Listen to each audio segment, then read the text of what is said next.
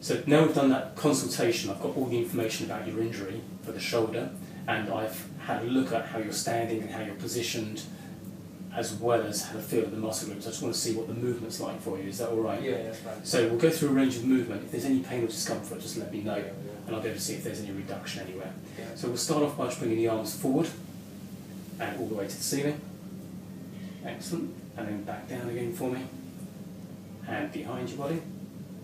Okay, and then back to neutral. Are they okay? Yeah, that's fine. Excellent. We'll take the arms out to the side. We'll go palm up at 90 degrees there, and all the way to the ceiling. Good. Then we'll go back down. We can stop at that point. Bring the hands in, up to the ceiling, and down again. Are those movements okay? Yeah, that's fine. And from there we'll just bring our arms back down.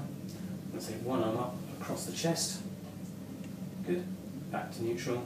Other arm up across the chest. Yeah, that's fine.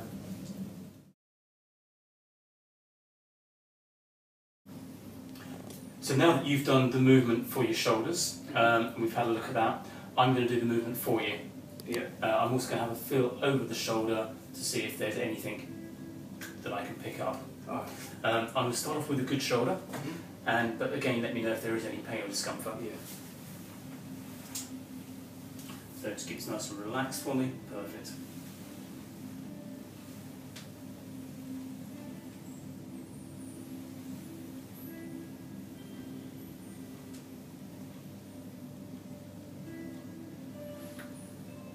Is that all feeling okay? Yeah, it's good. A bit of a click there. Yeah.